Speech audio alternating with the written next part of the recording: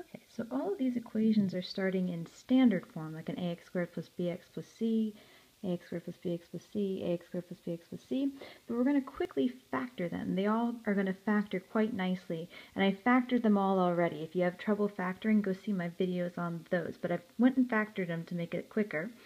And when it's in a factored form like this, we can pluck out the x-intercepts very quickly.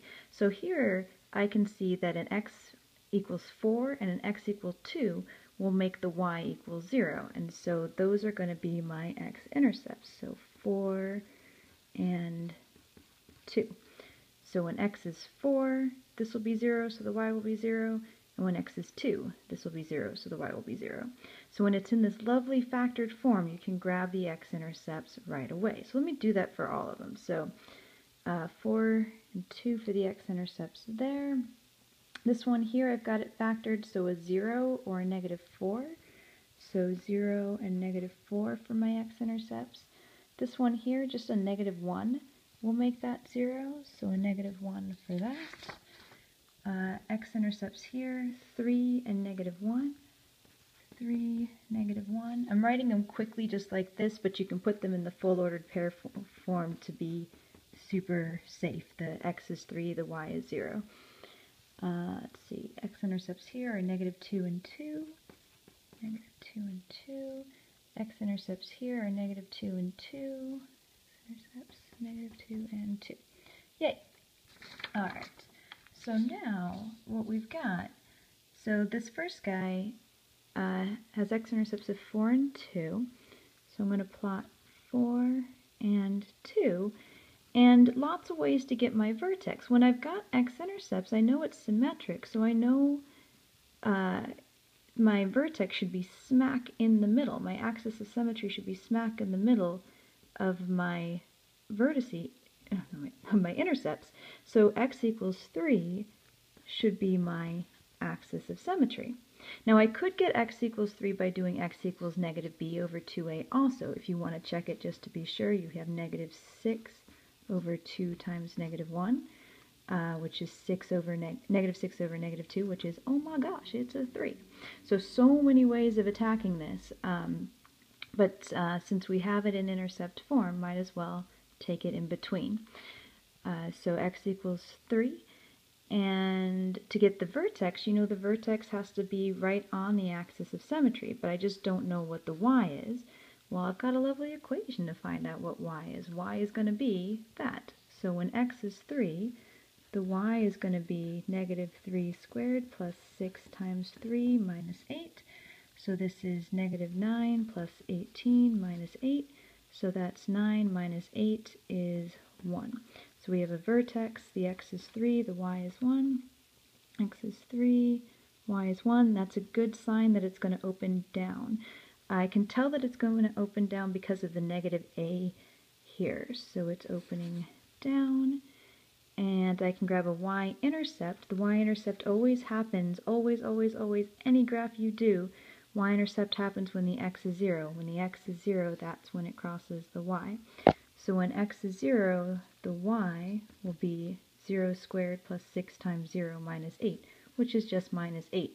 Many students learn to just pluck the negative 8 off, but it's dangerous. Just plug it in. It's pretty fast. 0, negative 8. So I go plug in 0, negative 8. Got it down there. And then again, I get a point on the other side of my axis of symmetry for free. So this is 1, 2, 3 away. So I go 1, 2, 3 away on the other side. And I can plot a beautiful parabola. Ta-da! Let's do it again. So my x-intercepts for this one were 0 and negative 4, so I'll plot 0 and negative 4. And I know my axis of symmetry should be smack in between. It's nice and symmetric. So it must be when x is negative 2. So axis of symmetry is when x is negative 2. Well, if I want the vertex always is going to be on that axis of symmetry. So when the x is negative 2, what's the y equal? Plug it back in. We've got an equation that tells us the y for any x we want. So we want to know when x is negative 2, this will be 4 times 2 is 8, and then minus 16 will be negative 8. So we have a vertex of -2, -8. So I plot -2, -8, and I've got that. My y-intercept I've already got. Looks like it's a 0. It happens when the x is 0, the y will be 0 plus 0 is 0, so 0, 0 for the y-intercept. I have plenty of stuff to plot my parabola. Ta-da! There it is. Alright, we do it again. So here my x-intercept is just a -1, and that's the only one I have. And I can tell actually, like from my vertex form, that my vertex is -1, 0. So -1 and 0. So that actually is my vertex. That's actually my axis of symmetry. If I had any doubt, I could do my x equals -b over 2a, and I could do -2 over 2 times 1. -2 over 2 is 1. -1. So my axis of symmetry is x equals -1 also. My vertex is -1, 0.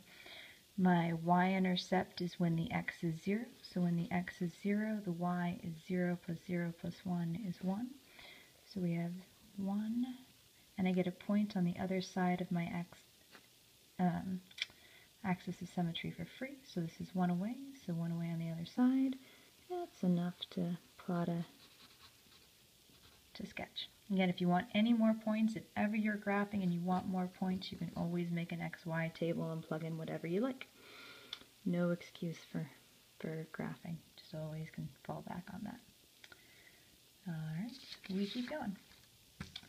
So this one, my x-intercepts were 3 and -1. So 3 and -1. So the vertex should be smack in the middle. Looks like x equals 1 should do it. It's 2 away and 2 away. You could always take the average of those x-intercepts if they were gnarlier numbers. So if you averaged them out to find the middle, I could add the numbers and divide by how many I have.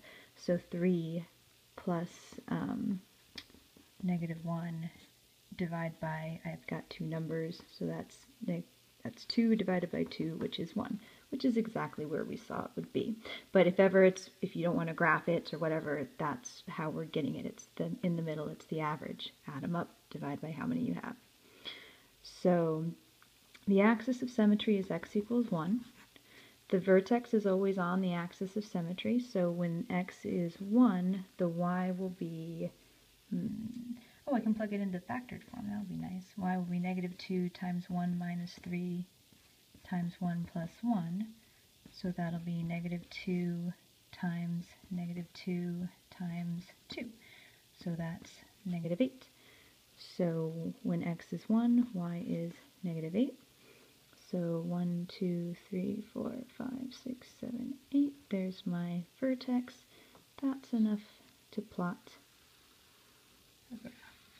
Oh, well, I'm sorry, they wanted the y-intercept. That would give me a little bit more. So when x is 0, the y would be 0 plus 0 plus 6 is 6.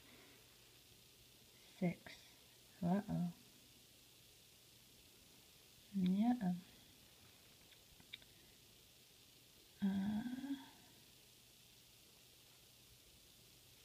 Oh, this was supposed to be a positive 8. -2 times -2 times 2 is a positive 8. Good thing I did that. Alright. So 1 positive 8. So 1 positive 8, which makes my y-intercept of 6 look much, much better. So y-intercept 0, 6. Get a point on the other side of the axis for free. And now my parabola opens down like it's supposed to because it's got that -a value. Ta-da! Alright, see if we can do better on the next one. So, x-intercepts of -2 and 2. -2 and 2. Axis of symmetry, smack in between, so axis of symmetry is x equals 0. Your vertex always is on the axis of symmetry, so when x is 0, the y will be 0 squared minus 4 is -4, so 0, -4. which happens to be the same as our y-intercept, because the y-intercept always happens when the x is 0. So when the x is 0, the y is -4. That's plenty to be able to plot. It does open up like we knew it would because the a value is positive. Check. One last one. My x-intercept, that's your factored form, which means it has intercepts of 0 and 4, which means my x-intercepts are 0 and 4, so the axis of symmetry should be smack in between the average at 2. So I have x equals 2. And so if I want the vertex when x is 2, the y should be y equals -3 times 2 minus 4. I can either plug it into the factored form or the original form. Sometimes the factored form is a lot easier, so let's do that. -6 times -2 is 12. So when the x was 2, the y was 12. So I have 2, 1, 2, 3, 4, blah, blah, blah, way up there. And it does make sense that my parabola is going to be opening down because the a value is negative. So it opens down. The y-intercept, when x is 0, the y is 0, plus 0 is 0. We already have it. It happened to be the same as one of the x-intercepts. So there that is.